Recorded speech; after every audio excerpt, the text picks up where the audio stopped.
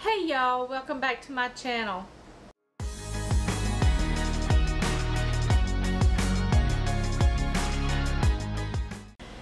Alright guys, so in today's video we're just going to be doing a chill day at home video because I'm pooped today. I'm so tired today. My husband was up and down all night last night because I'm guessing he's getting the flu or something. I'm not sure, so I had to help him last night and make sure he had everything that he needed, make sure he was okay this morning. And then I got my daughter up at 5:30 this morning for school, and then after that I just knocked out some meetings that I had to go to, and I have been drinking on my ketones today. Today I've got the key limeade caffeine free. They have been my lifesaver today, guys. Such a lifesaver today, because without these ketones I would probably be comatose in the bed right now. But I'm hungry, so what I've got planned for us today for breakfast is I'm going to make us a sausage, egg, and cheese McGriddle, and it's very easy to make, and I love having this for breakfast. And I will usually make a few for the week just to make sure I have them for breakfast in the morning. If I don't want anything else, I always have them in the freezer, and I can just pop them out and pop them in the microwave or in the oven, toaster oven, whichever one you have. Just pop it in there, toast it up, and you're good to go. But today I'm going to make one to show you how exactly I make it, and they're so delicious, you guys. They're really good, very easy. You just need some 90-second bread, eggs, cheese, sausage, or bacon, whichever one you want. I'm going to use sausage today and a little bit of shredded cheese, and we're going to have that for breakfast. So let's get this McGriddle started, and I will show you how we do that. Okay, you guys, so we're going to start off. You're just going to need a bowl, just a regular bowl. This is just to mix this in. You're going to need a sifter. You're going to use 2 tablespoons of almond flour, and you're just going to sift that into the bowl. Now what I like to do with the bits here is I just take them and I put them in a cup. Just put those in a cup. You can store this in the freezer, and you can use these to put on salads or whatever you like. After that, you're going to add in about a ½ teaspoon of baking powder, a pinch of salt. I'm just going to give that a mix. Now you're going to add in 1 egg.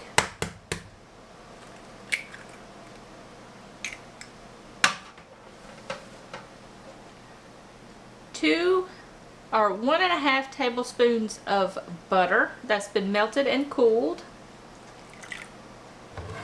Now you're going to add in 1½ tablespoons of sugar-free syrup. You can use whatever you have on hand. This is just going to sweeten up the bread just a little bit and give it that maple flavor. Just use whatever you have on hand. Then you're just going to mix this up really well.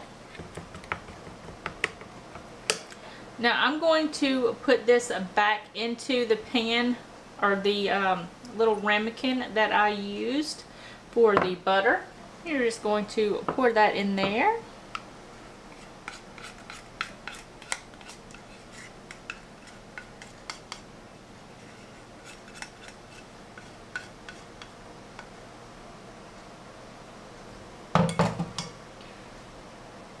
Now you're just going to microwave this for 90 seconds. If it's not completely done at 90 seconds, put it back in for 30 more seconds and it should be done.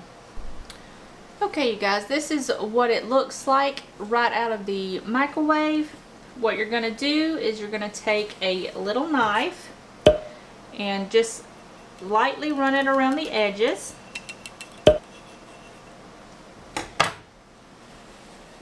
And carefully flip it over. Now you're just going to let this cool just a few minutes and carefully cut it in half like that. And now you just have 2 equal pieces. Now we're going to move over to the stove and finish this bad boy up.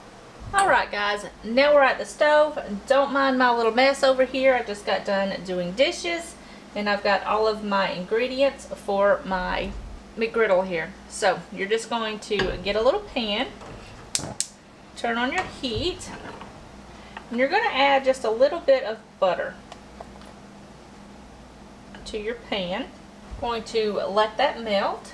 Alright, now that our butter is all melted, just take your little bread, pop it down in there. We're going to let this toast on both sides. They are nice and golden brown on that side, so now we're just going to cook them on this side until they get golden brown, and then we'll take them off and we'll cook the rest of the ingredients. Alright, now I've cut my heat down to low. I'm going to take my pan off the heat. And this is what I have on hand today. The macros they're pretty good. The sugar is very low on the list, so there's not that very much sugar in there. But I'm just going to use this today, and I'm going to use only 1 patty. Now we're just going to cook this until it gets almost done, and then we'll add in our egg. Okay, now that this is almost thawed, we're going to add in our egg.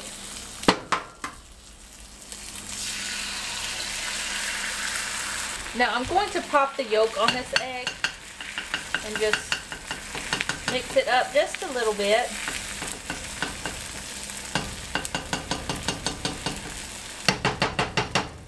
Because I don't want that to be too runny on the sandwich.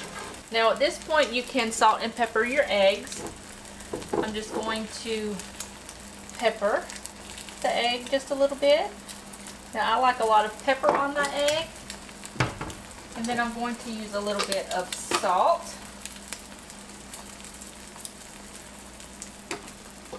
And I always use pink salt. Now I'm just going to flip that over. Flip my egg over.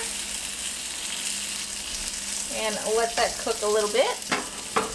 Now I'm going to add the cheese to my sausage. Now this is what I have on hand. This is just the Great Value mild cheddar cheese. It's what I have on hand because I can buy it in bulk. And it will last me for a while. So I'm just going to put a little bit of that on the top. And at this point, your sausage is pretty much done. So we're just going to move this over here, and I like to put it on the thicker part of the bread.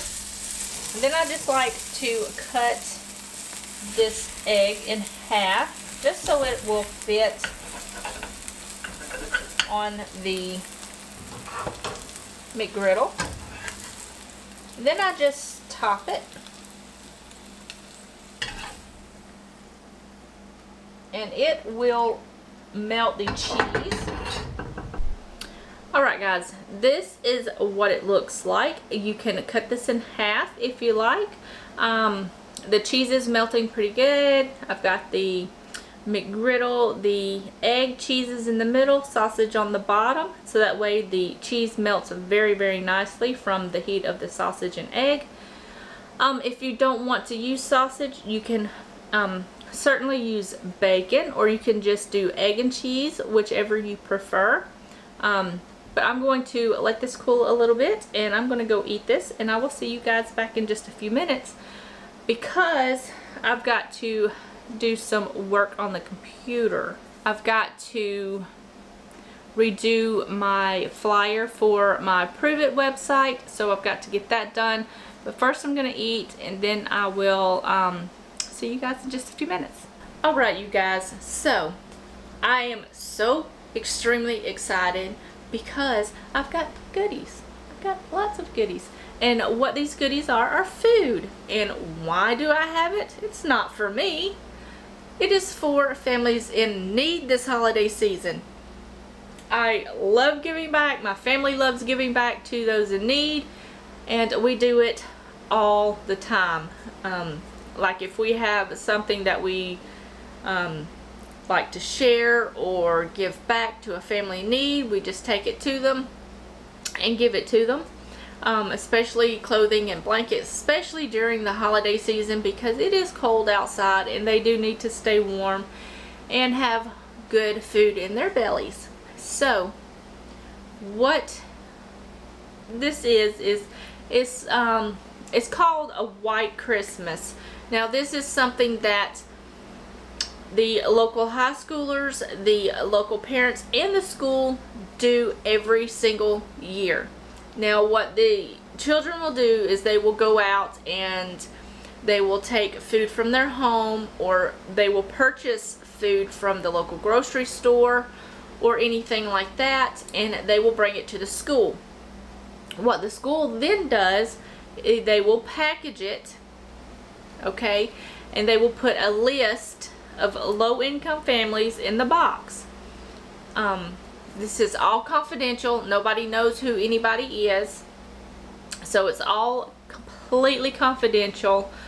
The only thing that you will know is who is delivering food to your family in need this season. So I've got mine delivered. I've got my little list, and I've already picked out a family to deliver this beautiful food to.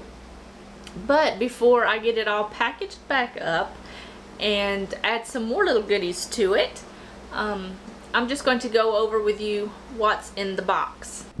Okay, so we're going to start out here. We have 2 cans of corn, 2 cans of cranberry sauce, green beans, another can of green beans, another can of corn. What is this? Yams. We have Tetley iced tea. We have a hamburger skillet. We have ramen noodles. We also have a vanilla cake mix. We have 4 boxes of Jiffy corn muffin mix. We have 2 bags of mashed potatoes. We have a whole thing of quick cooking oats. We have grape jelly. We have a huge tub of peanut butter. We have a stuffing mix. We have this cream cheese icing. I'm assuming that's for the cake. We have 2 boxes of corn flakes. And we have 3 boxes of macaroni and cheese. We have a bag of beans. These are pinto beans. We have 2 packages of brown gravy mix. We also have a small bag of sugar. We have a little bag of banana nut muffin mix.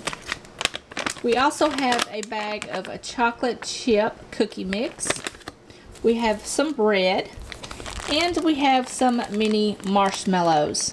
And that's what we got, you guys. This, I think, is something that is really great for the high schoolers to learn, to give back, to pick a family in need from our local area. It just helps the high schoolers just learn to have a good heart and learn to give back and learn to be productive and proactive in our society, so that way they can make good choices. So I'm so excited to be picked this year to be doing this. the high schoolers pick out of a long list of parents at the school who they want to be delivering these beautiful little munchies over here to a family that they have chosen. So I am excited that I get to do this. I'm pretty sure my husband and my daughter will want to be involved in this. So I'm just going to get this packaged back up and add some more goodies to it. I've got some goodies in my cabinet that I can give to them, and I've got some nice warm blankets back there with some coats that I'm also going to throw in the mix, just because I do have the ages and family members that are in the list, so I know if I wanted to purchase something for them, I know what sizes to get and for male or female, so that's great. But like I said, I've got some blankets, I've got some jackets, and I've got some more goodies in my cabinet that I'm going to pack with this. So I'm just going to get that done and get that all fixed up, so when my husband and my daughter gets home, we can go and take that to a family. I will not record that because it is private. I don't want to bombard somebody with a camera. I don't want to intrude on their privacy, so I will not record that. I just wanted to let you guys know this is what we've got, this is what we're doing. I'm also running a charity drive on my Prove It website. I will leave the link right here. Just visit that little link and you will go straight to my website, and you can purchase anything on my website. And I will tally that up on December 20th, maybe a little bit after, because it's been so busy here lately, and I will send that into a charity that you choose. Now if you want to choose a charity, you have to go to one or the other channel. You can go and vote in this channel, or you can go to my cleaning channel and vote, because I have 2 announcement videos. I have one on this channel and one on the other channel. So you just go into my videos and look for the announcement video, and it will tell you everything you need to know about that charity drive and what you can do and where you can go to vote and everything about my website. So if you want to do that, if you want to give back to a family this holiday season, please visit my Prove It website and purchase something from there, and I will take half of those proceeds that I earn, because I am a promoter for the company. I do not get the whole entire amount. I do get commission from what I sell. So I will take what I earn from those sales and split it in half and give half to a charity that you vote for. So with that being said, I'm going to get this boxed up, ready to go, and I will see you guys back in just a bit. Alright guys, so I've got everything packed up, it's ready to go, waiting on my husband and daughter to get home, and then my Quest bars comes in. I already took them out of the package and got them in here, but I got the pumpkin pie Quest bars. These are so delicious, you guys. These are a protein bar, so use these as a meal replacement if you are on keto.